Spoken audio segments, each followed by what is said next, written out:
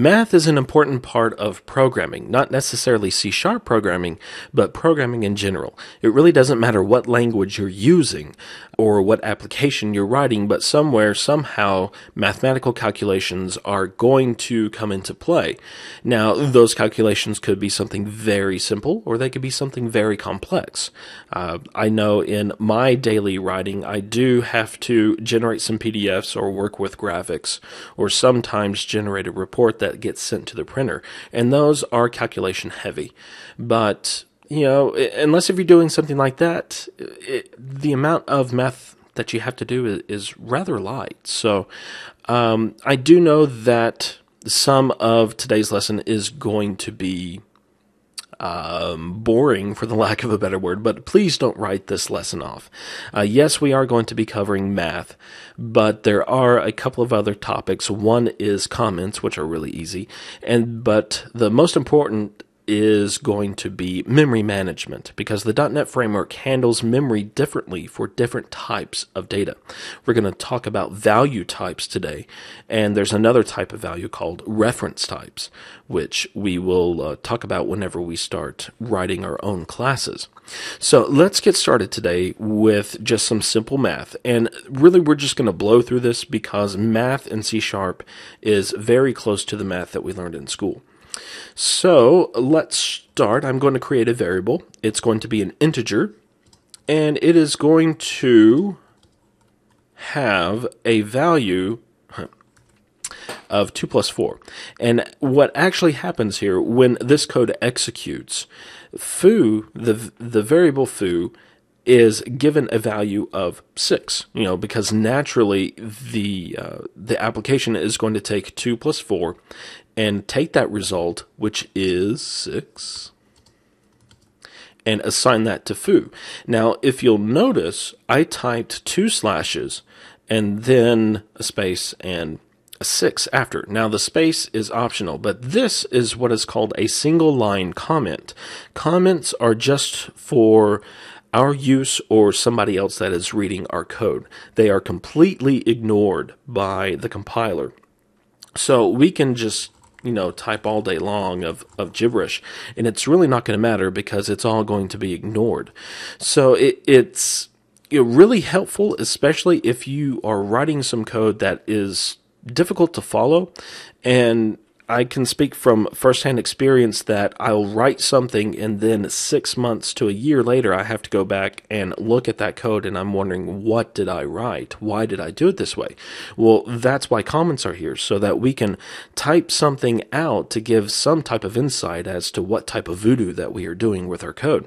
Now, this is a single line comment, so anything after the double slash is going to be considered a comment.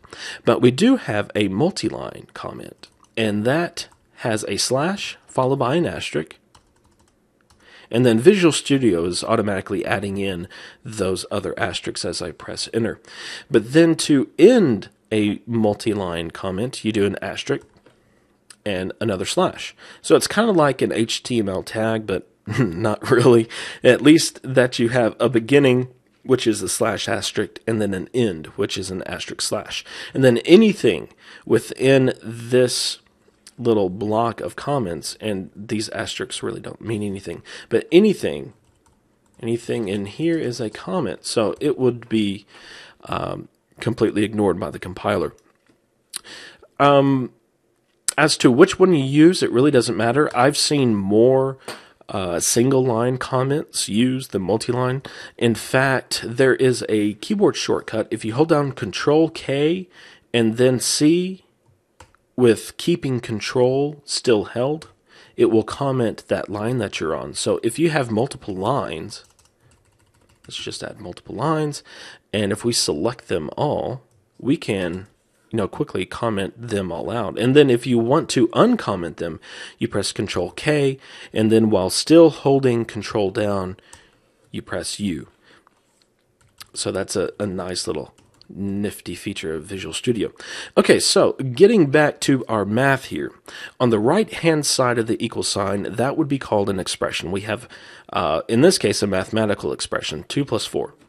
And it is primarily executed from left to right. So it takes 2 and then it adds 4 to it. So if we add another addition operation here, it's the same thing. It's going to take 2 plus 4, which is 6, and then it's going to add 1, which is 7. So that changes to 7, and then just to finish this off, let's add 3. So we'll have 2 plus 4 is 6, plus 1 is 7, plus 3 is 10. So it goes from left to right. And the order of operation is the same for subtraction as well.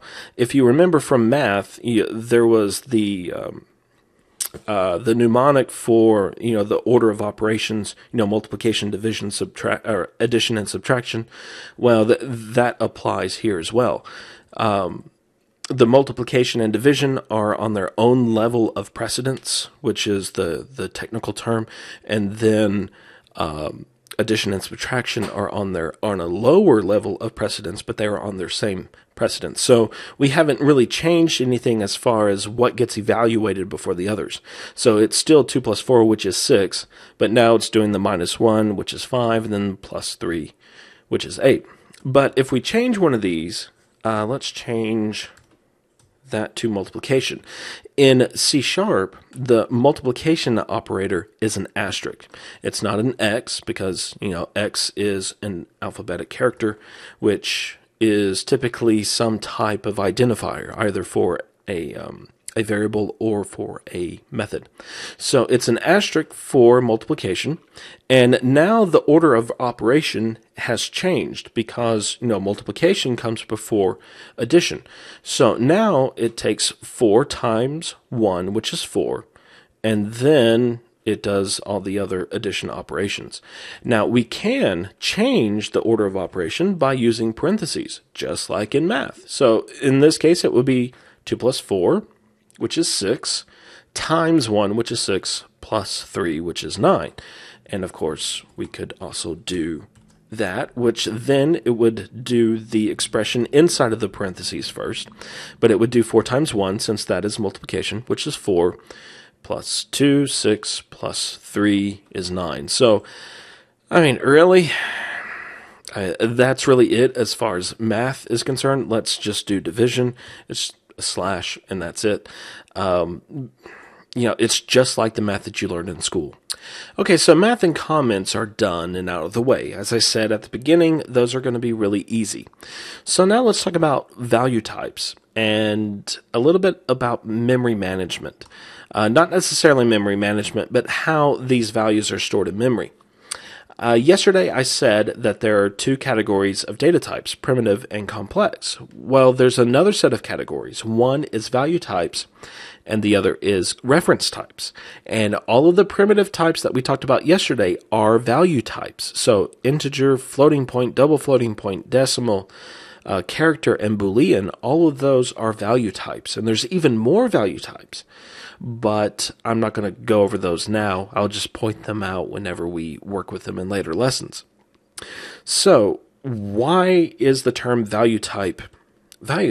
Well, it's because of how it is stored in memory. The actual value is stored in memory. So we have a variable called foo, and remember, variables are just boxes of memory. So we have foo equals 10. So the foo variable contains the value of 10. I know that seems like I'm being Captain Obvious, but it's very important because reference types are stored completely different. Okay, so value types are stored by their value, but they are also immutable, and that means that they cannot change. So 10 is assigned to foo. That 10 can never change. And to illustrate that, let's do int bar equals foo plus 1. So what we have here, and I know once again that this seems obvious, but foo is not changed at all in this new line of code in line 13. Let's look at the expression, the right-hand portion after the equal sign. We have foo plus 1. Well, we're not actually using the direct value of foo here. A copy of that value is made. So a copy of 10 is made and used in place of foo. So it's a copy of 10 plus 1, which of course is 11. But it's obvious as to what happens, the result at least. But the copying issue isn't. And the copying is being done because it's immutable and it's being done behind the scenes, so you don't even have to worry about it. Now, I said that these values are immutable and they cannot change. But you can change the value that a variable contains. So, for example, we have foo equals foo plus 1. Now, the same thing is happening here.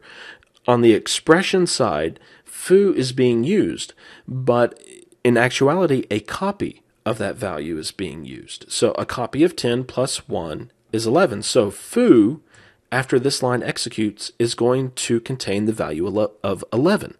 And in order to do that, the original value of 10 had to be destroyed. So it was completely removed out of memory, and then it was replaced with a new value of 10. So even though we used it in our expression, that didn't change the value of foo until the actual assignment was done.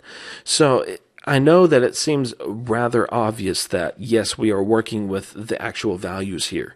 But whenever we talk about reference types, and we're not going to do that today, but later on, whenever we talk about reference types, that is definitely not going to be the case. Because they are stored completely different in memory, and they have to be handled differently as we write our code for them.